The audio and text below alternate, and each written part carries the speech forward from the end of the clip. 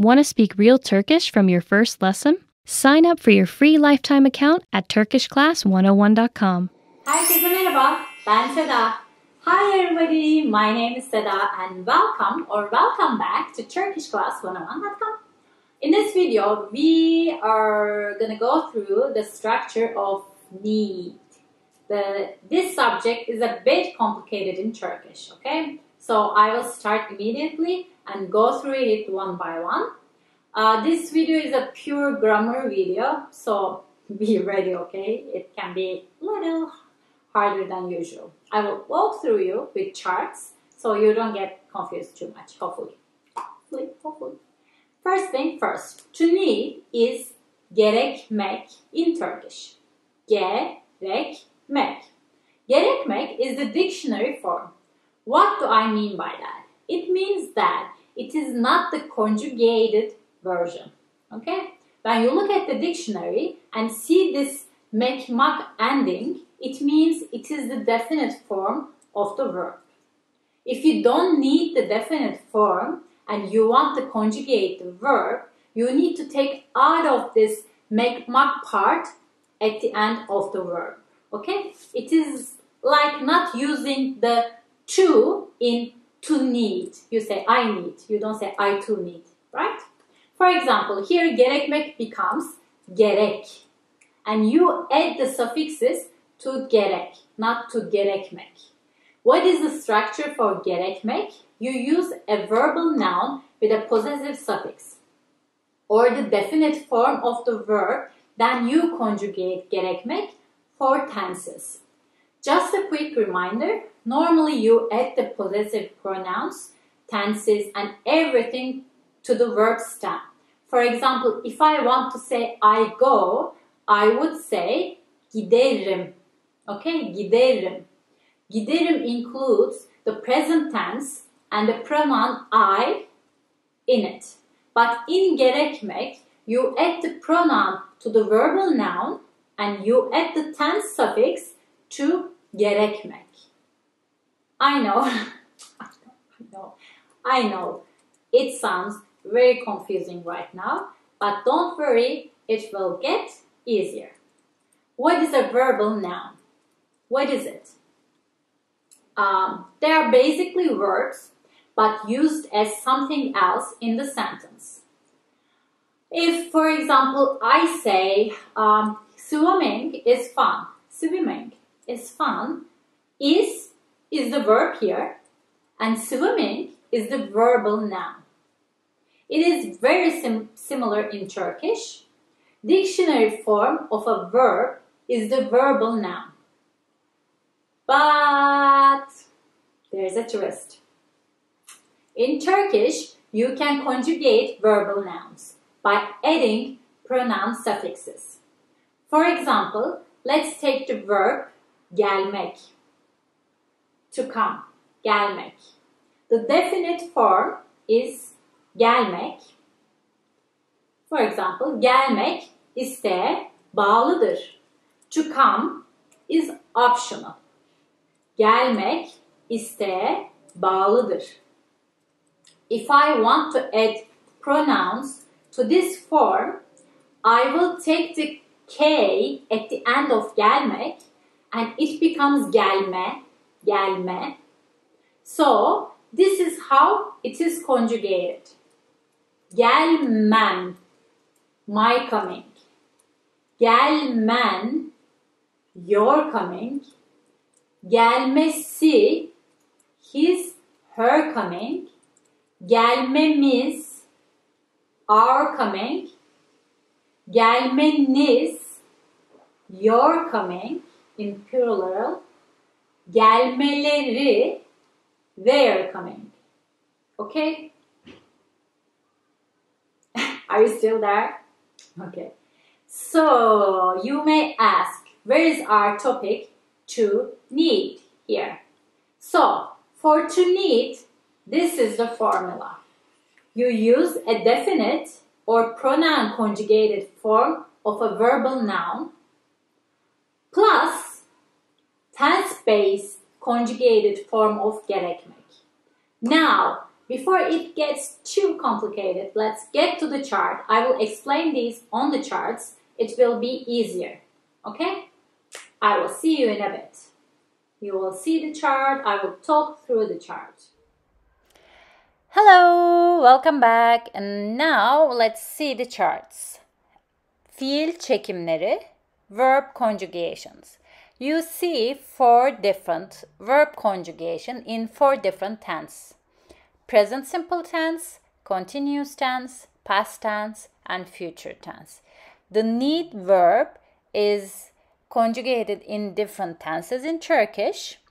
So the good news, as you can see, there is one tense option because the pronoun suffixes are added to the verbal nouns.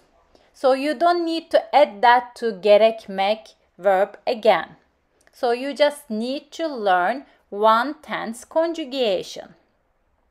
In the chart, present simple tense, you see verb plus am, verb plus an, verb plus c. This is the part that I talked about. This is the verbal nouns. I already talked about how you do it, but I wanted to show here as well. And at the end, you see to verb.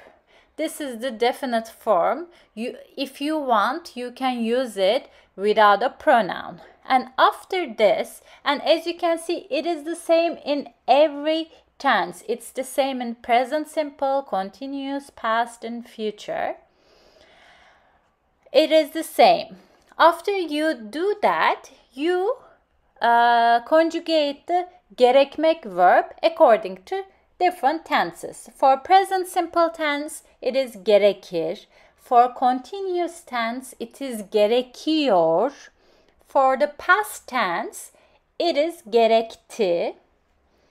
And for the future tense, it is gerekecek. Now, let's see a real example. You see the chart again, and we have our word gelmek. What is gelmek? It is to come.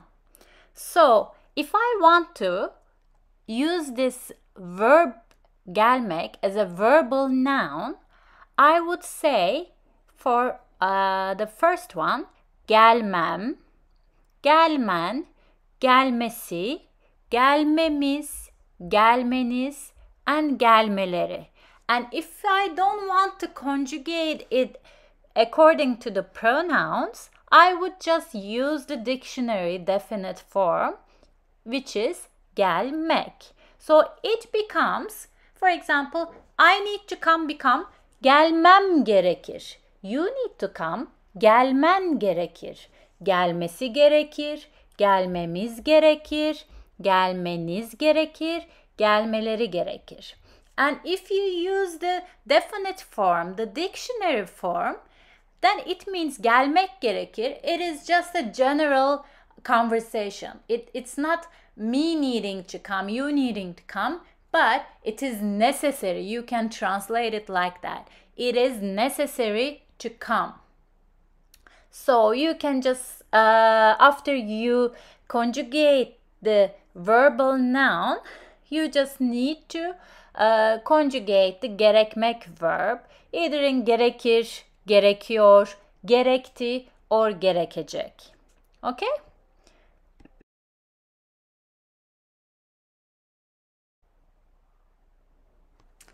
Okay, now let's see our next chart. You don't have to be so positive all the time, right? Let's see the negative conjugation of the verb gerekmek. So, we had our lesson about negation. As you know, as a general rule, me or ma suffix is added to the verb stem to make a negative. And you can see it here, the me, ma suffix, and the verb itself, gerekmek verb itself, is conjugated in third person singular pronoun. Gerekmez. Okay, gerekmez, doesn't need. Gerekmiyor, something like isn't needing. It's not a thing in English, but it's a thing in Turkish. Gerekmedi, didn't need. Gerekmeyecek, won't need.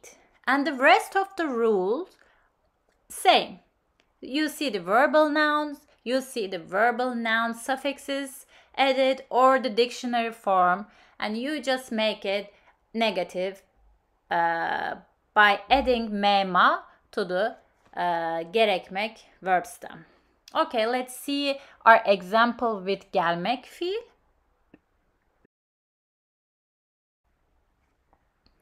Here, as you can see, again we have our verb gelmek, and you conjugate the gelmem, gelmen, gelmesi, gelmemiz, gelmeniz, gelmeleri, or you don't conjugate it at all and you just say gelmek. And after that, you add the verb gerekmez, gerekmiyor, gerekmedi, or gerekmeyecek. Okay, the rules are the same. You just either make it negative or positive. I want to remind you again, with the gerekmek verb, you add negative suffix if you want to make it negative, and tense suffixes. What are the tense suffixes? Present simple tense, continuous tense, past tense, future tense. But the pronoun suffixes, you don't add it to gerekmek verb. You add it to the gelmem part. You add it to the verbal noun. So, that's it. I will see you in a bit. And before I go, one more note. Since now we talked about the version of in English, when you want to say I need something, he needs something, he needed something, they will need something, in that form. But there is also a form of something is needed. That's how you do it in English. Something is needed. It's a passive form. But in Turkish, you just use the noun and then again the verb gerekmek, and you conjugate the verb gerekmek according to tenses, or if you want to add the negative form, you already learned it, you add extra me. So let's look at the examples. Elma, gerek.